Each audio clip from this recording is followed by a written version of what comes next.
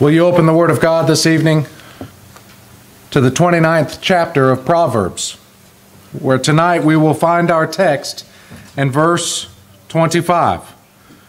Here the word of the living and the true God reads, "The fear of man bringeth a snare, but whoso putteth his trust in the Lord shall be safe." The Word of God is our manual for this life. This is something we discuss commonly here. The Word of God is something to be read devotionally, yes. But it is not something that is to be read and thought of, oh, that's a good idea, those are some great ideals, and set aside. It is a lamp unto our feet and a light unto our path. It is how we know where we are, and it is how we know where we are headed. It is how we can know anything in this life. It is this, I believe it was Brother Jonathan, when he was being examined here by the presbytery. He stated that it was our standard of which we can know truth. And that is absolutely true. It is the standard by which we can test anything. It itself even states so. That isn't a man's idea. That isn't man's concoction. Scripture is profitable, all of Scripture, not just some, not just the epistles, not just some of the New Testament, but all of Scripture, from Genesis to Revelation, is profitable. It's good. It has use. It is for us today. It is profitable for doctrine, that is teaching. It is also profitable for reproof, for testing. You remember the Bereans searched the Scriptures daily to see whether those things were true. What did they use? It wasn't, they didn't discuss with their friend. No, they searched the Scriptures. They searched the Scriptures to test what Paul was saying, to see whether those things were true. Correction. It is profitable for correction. It is profitable for correcting bad behavior. It is also profitable for instruction, instructing new behavior, that we may be complete, that the man of God may be complete or perfect, as it is put in our King James, throughly furnished unto all good works. We have everything that we need in the Word of God. We do not need philosophies or methodologies or any type of study of man. We have it here for us. This passage that we're examining tonight is no different. It is a very practical passage for us in this life. The fear of man, it brings a snare, and it is a terrible snare. Tonight we will examine what all that entails, and should the Lord provide time, we'll even get to the end of the verse. Fear. The fear of man. Let's start by defining terms. This word fear is only found 9 times in the Old Testament. One thing I noted that I believe is very important, it is never used in reference to God. Not one time. This type of fear is a trembling fear. A quaking fear is how it is also translated. Trembling, quaking, or care, a great anxious care. These are not godly things. This is not the kind of relationship we have with our Father. This is not the same kind of reverential fear we have of our God. This is altogether different. I would like to examine a few passages that describe this very fear. And do remember, we have not been given a spirit of fear, but of power and of love and of a sound mind. We're told in 2 Timothy 1 and verse 7. Come to the book of Numbers, where we'll see our first example. I learn best by example. This and the Word of God is full of them. Romans 15:4 tells us, whatsoever was written aforetime was written for our learning, that we through patience and comfort of the Scriptures might have hope. Come to Numbers 13, where we'll see the first example that was written for our learning. We see in verses 1 and 2, here the Word of God states, And the Lord spake unto Moses, saying, Send thou men, that they may search the land of Canaan, which I give unto the children of Israel. For every tribe of their fathers shall ye send a man, every one a ruler among them. The children of Israel are in the wilderness. They have not begun their 40 years yet. This event is what would begin the 40 years. This is where they are told that they will be in the wilderness for 40 years. But at this point, they did not know that that was going to be the case. They are told to send 12 spies into the land that was promised to their fathers.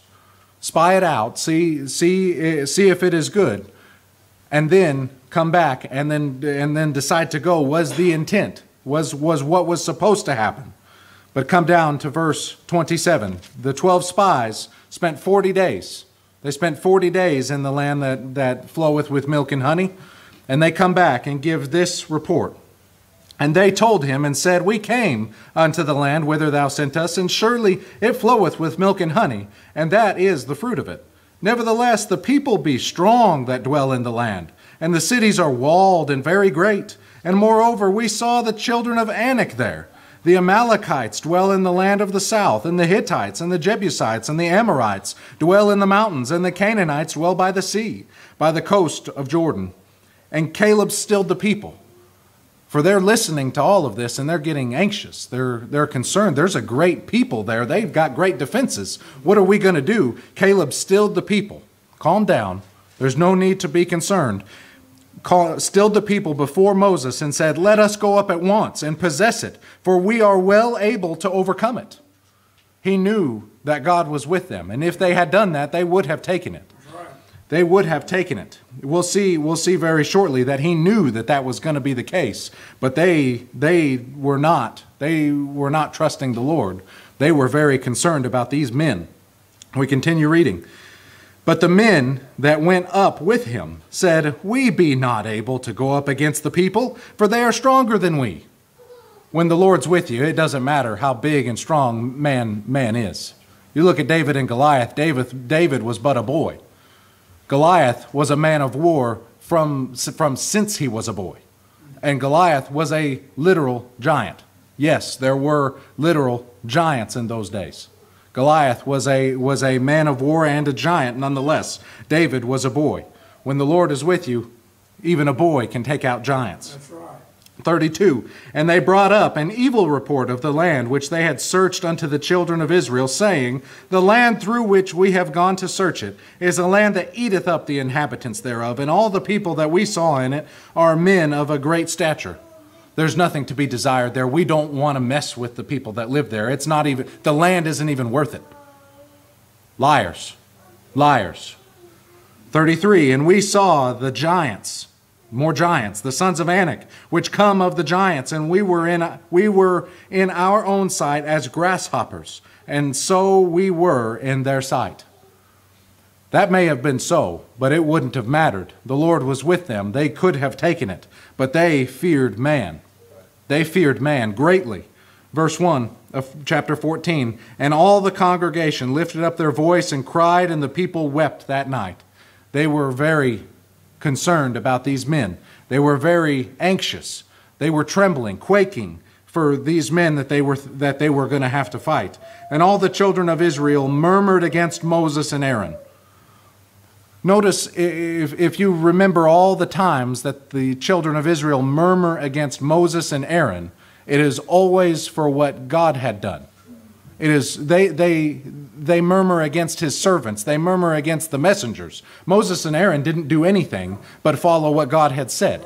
That's all that they had done. They were murmuring against God by murmuring against his servants, his faithful servants. So they were in essence murmuring against God. And the whole congregation said unto them, Would God that we had died in the land of Egypt, or would God we had died in the wilderness? Oh, it would have been better for us to perish in Egypt or in the wilderness. For this was shortly after they had been fed by manna. God had started giving them manna 6 days a week. They wished that they would have died in Egypt. Although while they were in Egypt, they did nothing but pray to God that he would free them from bondage. Silly people, silly people. And wherefore hath the Lord brought us unto this land to fall by the sword? He's delivered us out of these things so that we're going to die by the hands of these men. We've made it out of Egypt. We've made it through the wilderness. God has fed us and watered us like he has, and now we're just going to die by the hands of these men. That our wives and our children should be a prey. Were it not better for us to return to Egypt? And they said one to another, let us make a captain, and let us return to Egypt. How foolish! How foolish! They had the Lord God with them, feeding them, watering them, making sure that they were safe. Yet they wanted to return to Egypt. So much so that they even made a plan that they were going to raise a captain and he was going to lead them back. Verse 5, then Moses and Aaron fell on their faces before all the assembly of the congregation of the children of Israel, and Joshua the son of Nun and Caleb the son of Jephunneh. Those were the only two spies that brought back a good report. Those were the only two spies. Joshua there is the same Joshua that the book of Joshua is based on. Which were of them that searched the land, rent their clothes. They spake unto all the company of the children of Israel, saying, the land which we passed through to search it is an exceeding good land. Don't believe that evil report. Don't believe that bad report of the land. They're lying. They did not want to fight these men. If the Lord delight in us, then he will bring us into this land and give it us a land which floweth with milk and honey. They knew that the Lord would give it. They knew that the Lord had promised that he would give it. Only rebel not ye against the Lord, neither fear ye the people of the land. Because they knew, Joshua and Caleb knew that they feared the people of the land. They knew that they feared man more than they feared God. For they are bread for us. Their defense is departed from them, and the Lord is with us. Fear them not. The Lord God is with his people. And if he be for us, who can be against us? But all the congregation bade stone them with stones, and the glory of the Lord appeared in the tabernacle of the congregation before all the children of Israel. They so did not want to hear the truth. They even sought to stone them with stones. So the Lord appeared to stop that from happening. The Lord appeared, and he is not happy. He is not happy with their fear of man. Verse 11, and the Lord said unto Moses, how long will this people provoke me, and how long will it be ere they believe me for all the signs which I have showed among them? How many signs had he shown among them? He delivered them, the same people that are doing this, he delivered across the Red Sea. The same people, he split the water in two as it was a wall on either side, and they walked across on dry land. The same people, he had the water closed on the Egyptians so that they saw those Egyptians never again. Even their horses, all of these things, and he watered them and fed them like he did. Yet they did not trust in him. They feared man. They feared man, and it brought a great snare. A great entrapment. This word snare is also translated jinn or trap. It is a tight, constricting place, a place you do not want to be. The fear of man is what it brings that about. We come to the further in this same chapter, verse 22. Because all those men which have seen my glory and my miracles, which I did in Egypt and in the wilderness, and have tempted me now these 10 times, and have not hearkened to my voice. Here is what the fear of man is going to bring them. Surely they shall not see the land which I swear unto their fathers, neither shall any of them that provoked me to see it.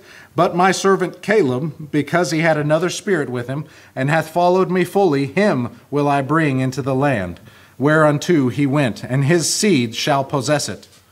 Now the Amalekites and the Canaanites dwell in the valley. Tomorrow turn you and get you into the wilderness by the way of the Red Sea. He says, none of you are going to enter that land except for my servant Caleb. And you read further on, Joshua would as well. Not even Moses and Aaron would enter the land. Only those two that were of that age, and everybody that was under the age of 20. We continue reading in verse 40. Or, pick up at verse 30. Doubtless ye shall not come into the land, concerning which I swear to make you dwell therein, save Caleb the son of Jephunneh and Joshua the son of Nun. But your little ones, which ye said should be a prey, them will I bring in, and they shall know the land which ye have despised. But as for you, your carcasses, they shall fall in this wilderness. And your children shall wander in the wilderness 40 years, and bear your whoredoms, until your carcasses be wasted in the wilderness. After the number of days in which ye search the land, even 40 days. Remember, they were in the land, searching the land for 40 days. Each day for a year shall ye bear your iniquities, even 40 years, and ye shall know my breach of promise. They breached his promise. He told them to go, and they thought, oh, we're smarter than the Lord. We know our abilities better than the Lord God. No, you don't. Again, the Lord said, this is the great snare that you're going to be in, because you fear man more than you fear me. Come to verse 40. They decided, oh, now that the Lord said we could take it, but he said don't, now we're going to again go against his word, because we're going to show the Lord that we believe him. We're going to clench our fists and clench our jaw and clamp down on this, and we're going to show him that we trust him. That's not how trusting the Lord works. You don't go against what he says to show him that you trust him. Verse 40, they rose up early in the morning and gat them up to the top of the mountain, saying, Lo, we be here, and will go up to the place which the Lord hath promised. He promised it, but not to them. Not to them. He promised it to their children. For we have sinned. And Moses said, Wherefore now do ye transgress the commandment of the Lord? But it shall not prosper. You're transgressing, and it's not going to go well with you. Is what he's telling them. Go not up, for the Lord is not among you, and ye be not smitten before your enemies. Moses knew that the Lord God told them no, and they were being disobedient, that they were going to be smitten before their enemies. For the Amalekites and the Canaanites are there before you. Ye shall fall by the sword, because ye are turned away from the Lord. Therefore the Lord will not be with you. But they presumed to go up unto the hilltop. Nevertheless, the ark of the covenant of the Lord and Moses departed not out of the camp. They stayed. The other foolish people went. Then the Amalekites came down on the Canaanites which dwelt in the land, and smote them, and discomfited them even unto Hormah. They were destroyed, absolutely demolished, because the Lord was not with them. They feared man more than they feared God, and it brought them a great snare. We come next to the New Testament. There are examples of this all over the place. Come to John, chapter 12. As you're coming there, another example. You remember Ahab. You remember Ahab and how he had all those prophets come to him and Jehoshaphat, and he desired a good prophecy concerning his battle. And the one prophet of God comes before him and says, don't do it. The Lord's not with you. You're going to die. And he decides, I'm not going to fear God. In fact, I'm going to disguise myself. I'm going to try and fool God. God says I'm going to die. I'm going to make myself look like a common person. But Jehoshaphat, you go ahead in your kingly attire. They'll think you're me, and they'll come after you. The Lord delivered Jehoshaphat out of that. He did not deliver Ahab. John chapter 12 and verse 42. Nevertheless, we'll get verse 41. These things said Isaiah when he saw his glory, and spake of him. That's referring back to Isaiah chapter 6. Jesus had recited cited Isaiah chapter 6. Isaiah said those things when he saw Jesus and his glory. Nevertheless, among the chief rulers also many believed on him. Many of the chief rulers believed on Jesus, is what it says. But look at who they fear. But because of the Pharisees, because of men, they did not confess him, lest they should be put out of the synagogue.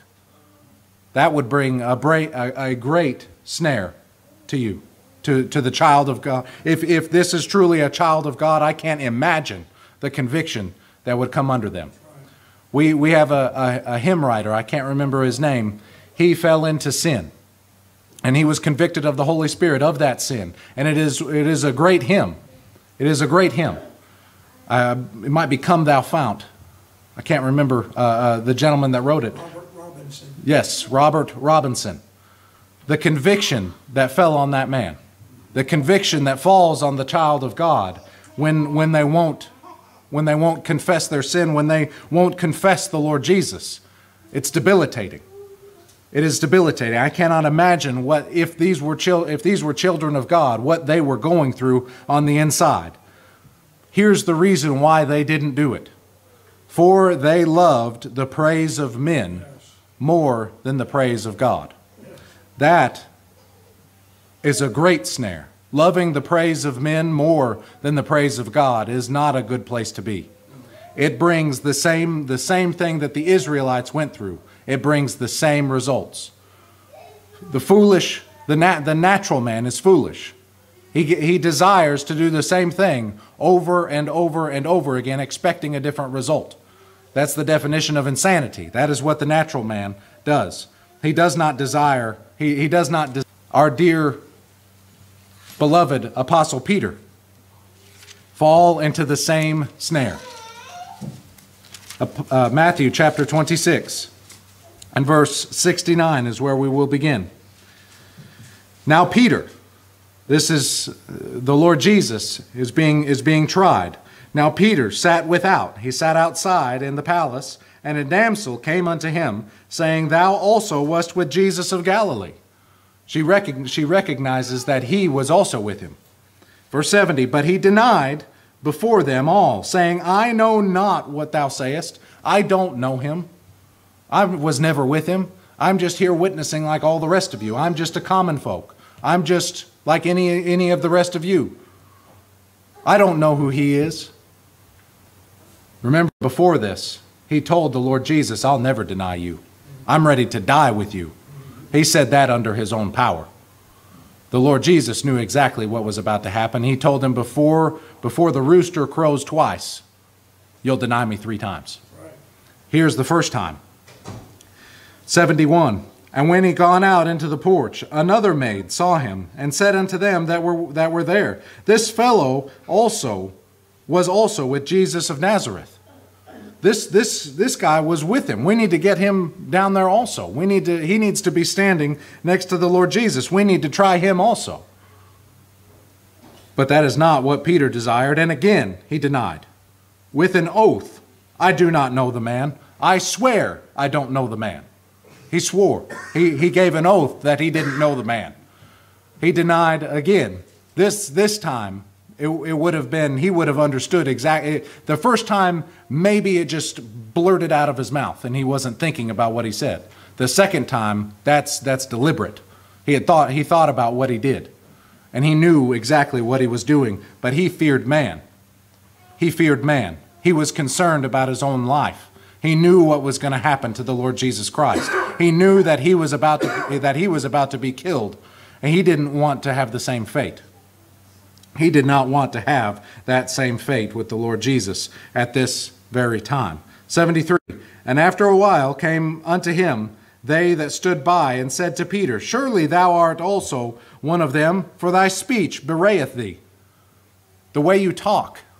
We in America, you know a northern accent versus a southern accent versus a Midwestern accent versus somebody who lives on the east or west coast. We all talk a little bit different. We all speak a little bit differently. Same way in their day. They were all from Galilee. They spoke a little bit different. Peter was no different. They could tell that he was from Galilee by the way he spoke. You can tell that somebody's from Boston by the way they speak. Can you not? Same thing. Same thing.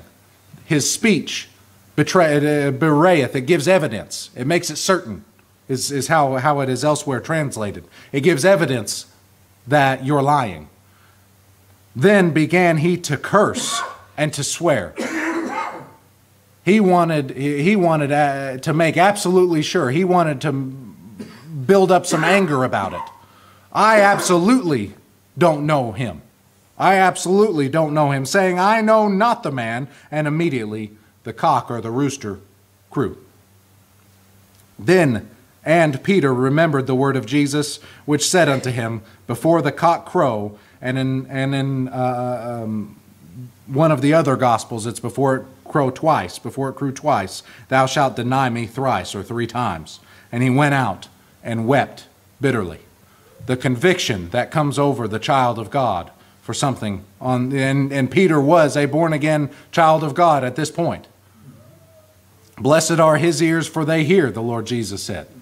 Blessed are all of the disciples' ears, for they could hear.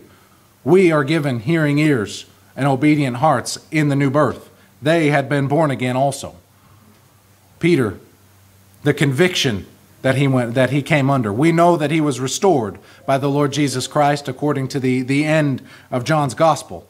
And the Lord Jesus did tell him, the next time you won't deny me, because he told him what type of death he would die. We know that Peter was restored, but this is what happens when we fear men more than we fear God, and that is something that we ought not to fall into. Peter was come to Antioch.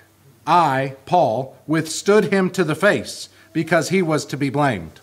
For before that certain came from James, so Peter was to be blamed for this. Certain men came from James, certain Jews came from the church in Jerusalem. He did eat with the Gentiles. Peter ate with the Gentiles, but when they were come, when those Jews from Jerusalem came, he withdrew, separated himself, fearing them which were of the circumcision. He started to, I'm a Jew, you're a Gentile, we're gonna go back and separate again, just like we were under the old covenant law.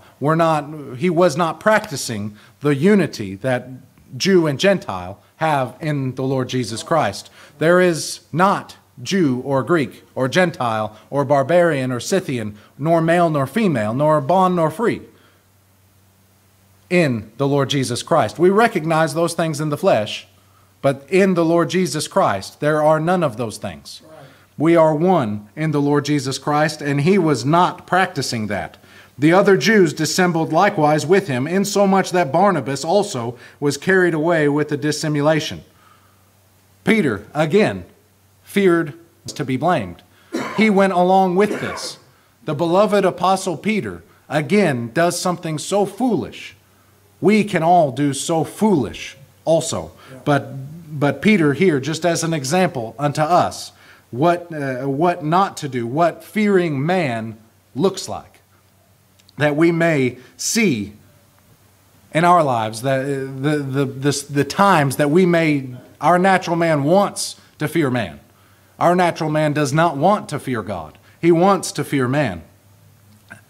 The hirelings today that have closed their churches due to COVID, they're hirelings. They're not pastors. They're not under shepherds. If they're still closed, it's not a church. They fear man more than they fear God. God says to meet on his day. But they fear man more than they fear God.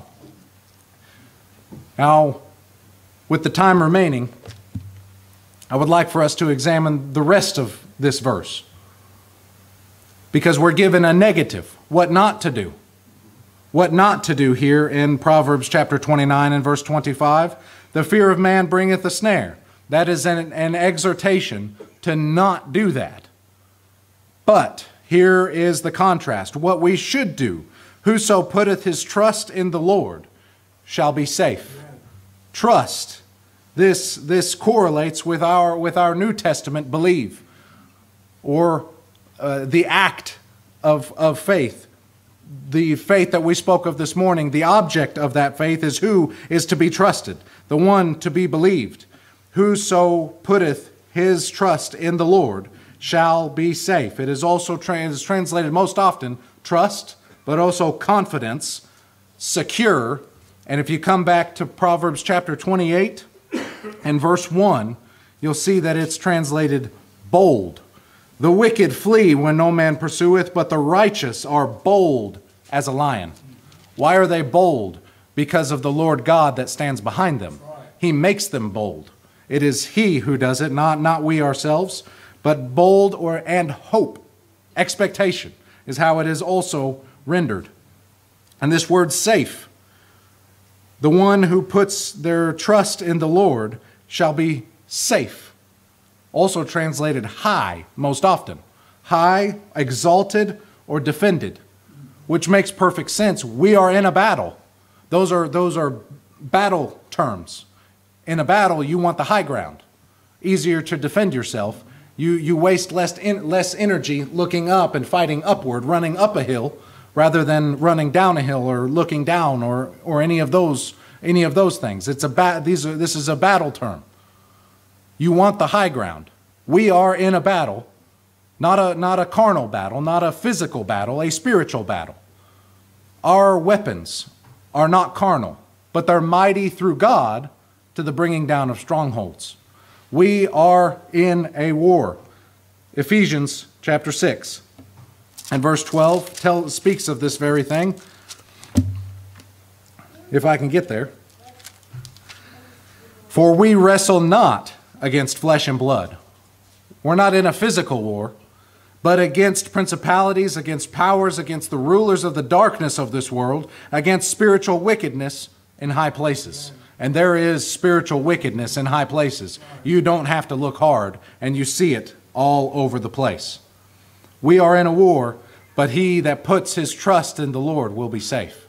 He'll be defended, because it is the Lord who defends them. It is the Lord who puts them on high. It is the Lord who makes them safe. This isn't just taught here. Even the Lord Jesus taught that in his earthly ministry. In Matthew 10:28 and Luke 12:5, he said, "Don't fear him that can kill the body, but afterwards can do nothing.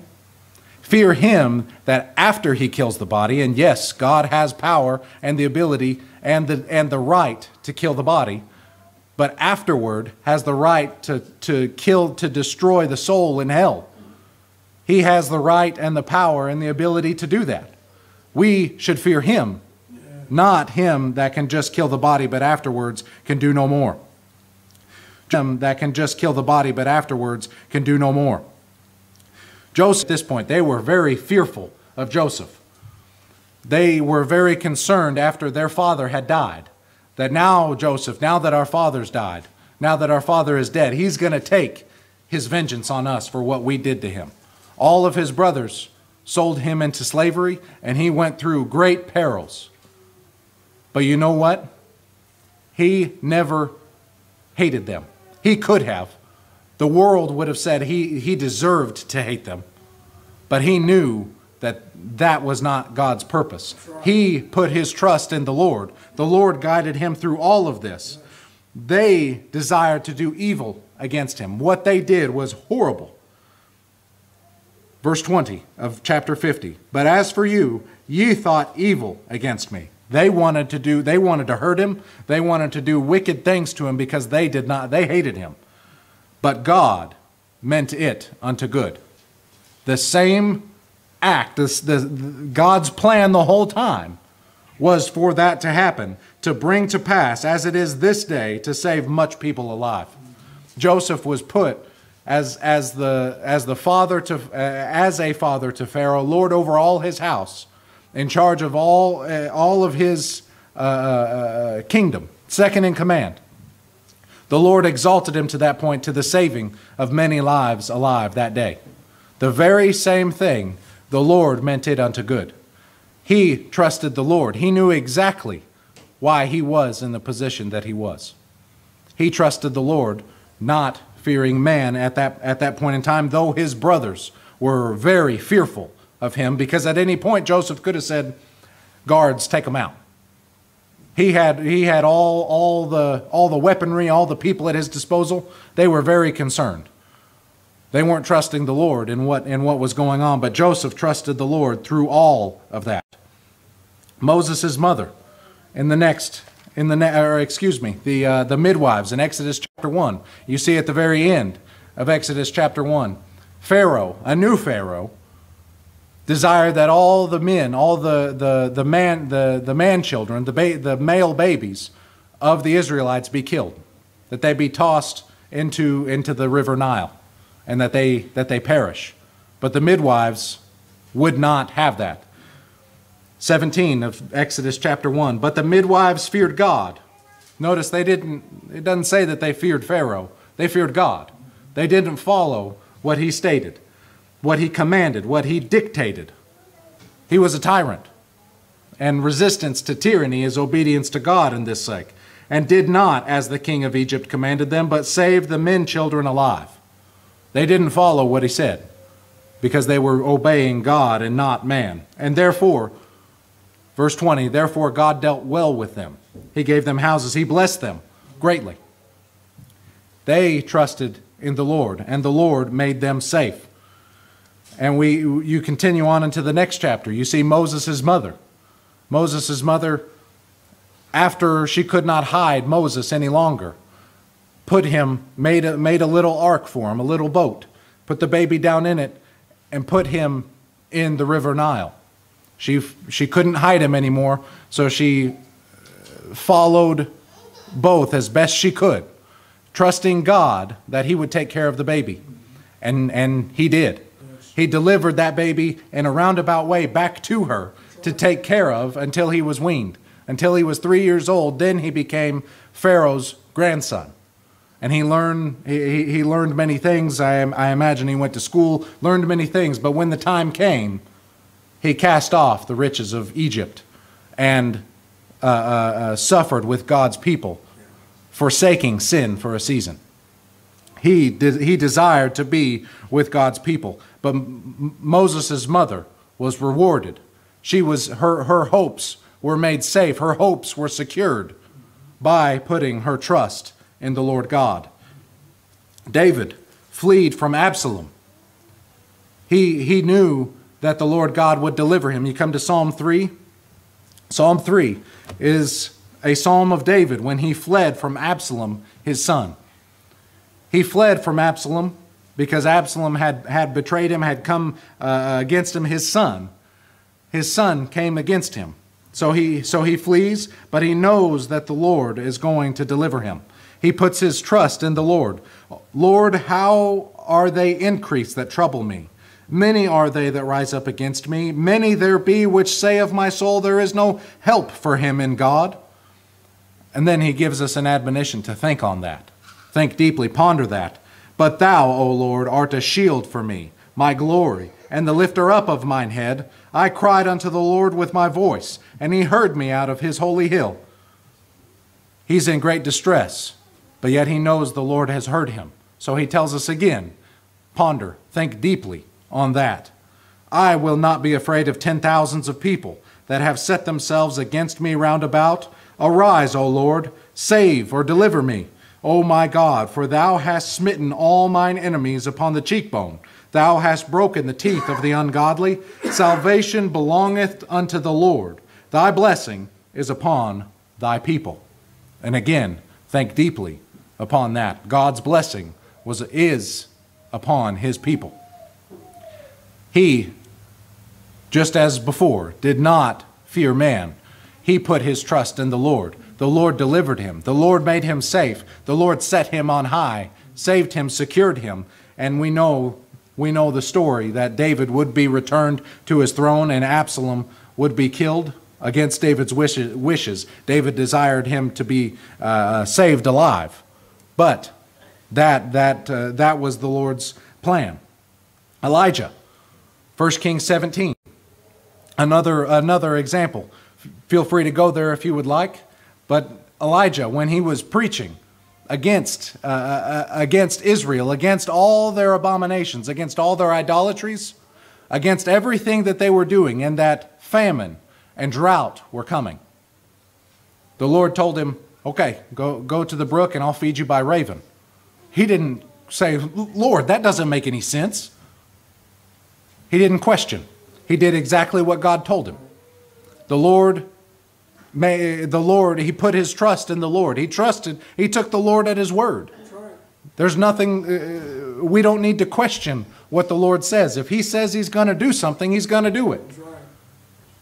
Elijah was a perfect example of that. The Lord said, go by the brook, I'll have ravens feed you morning and evening.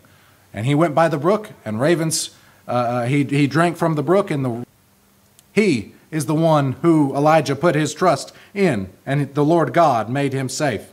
Isaiah, another example. Imagine having to preach a message that he was given. Go tell your kindred, your brethren, those you love, that it's too late. Isaiah 6 and verse 8, that is what he was given to do. But he did it faithfully. He did what the Lord God bid him to do. The Lord God, at the end of his book, you see that. Come to Acts. Come to Acts chapter 7. The end of Acts chapter 7, we see Stephen. We see Stephen being stoned. But he's not recanting. He's not concerned about what's happening. He has already laid into the crowd, describing to them how the Lord Jesus is who the Lord Jesus is. Verse 57, then they cried out with a loud voice and stopped their ears and ran upon him with one accord. That's how the wicked will always react to the truth. They will always cry out with a loud voice and stop their ears. We don't want to hear. We don't want to hear is what the wicked desire. They don't like the truth. And cast him out of the city and stoned him. And the witnesses laid down their clothes at a young man's feet whose name was Saul. We know him as the Apostle Paul. You can continue reading about what happens to this young man Saul. And they stoned Stephen, who was calling upon God, saying, Lord Jesus, receive my spirit. He didn't say, oh guys, I'm sorry, I didn't mean to offend you. He didn't say, I didn't mean anything I just said. Oh, he knew exactly what was about to happen, and yet was more bold in what he was preaching, was more bold in his message. All because the Lord God, he knew exactly what was about to happen. He was delivered unto life everlasting. Far greater is it for us to depart and be with Christ than to continue on in this world. And it was not the Lord God's purpose for him to continue any longer. Verse 60, and he kneeled down and cried with a loud voice, lay not this sin to their charge. And when he said this, he fell asleep, or he died. The Lord God did make him safe. He set him on high, literally. Set him on high with him. The Lord Jesus was standing next to the throne, ready to receive him into his presence. You continue on in Acts chapter 16. You see Paul in great bondage. He's been whipped many times, and he's in the center of the prison. But what are they doing? They're not weeping and moaning and mourning over being in prison. They're praying and singing praises to God. The Philippian jailer was saved that night. The Lord had a purpose in putting them in that place. The Lord desired for them to be there. They didn't have a bad attitude about it. Lord, why would you want me here? There's no reason for me to be here.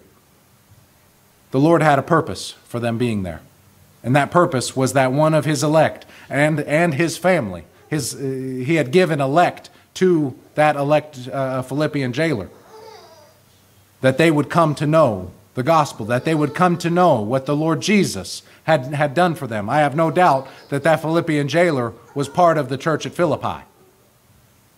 He came to know a great truth that blessed his soul greatly. But I would like to end. We can't talk about not fearing man and putting our trust in the Lord without describing the Lord Jesus, without talking. He didn't have anything to his name while he was on this earth. Though he was king of all, though he was Lord of all, he had nothing in this world. There's no, in Isaiah 53, there's no beauty, there's no majesty about him that we ought to have desired him. That was the Lord Jesus. He had no place to lay his head, but you know what? He wasn't concerned. He wasn't concerned about where he was going to eat next, because he knew that his Father would provide. He trusted his Father in everything. In every aspect of his life, he trusted his Father. You see that in Matthew 8:20 and Luke 9:58. Come to the gospel according to Luke chapter 23. I'd like for us to see how our Lord handled what he was about to go through. 22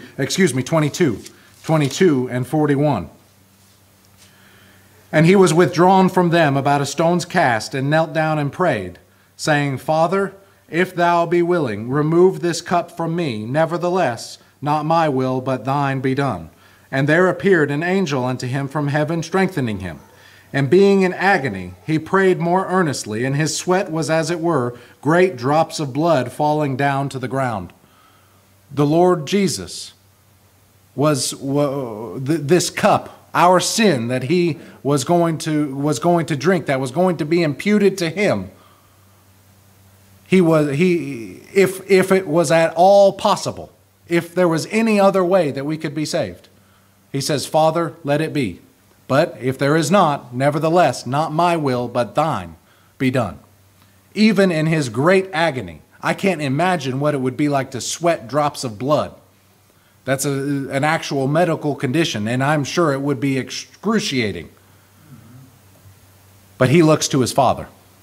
Nevertheless, I don't care what has to be done for me to save the people that thou gavest me. Your will, let it be done. Always look. And Mark 15:3, he was silent, and that was not because he was scared. He was fulfilling Scripture.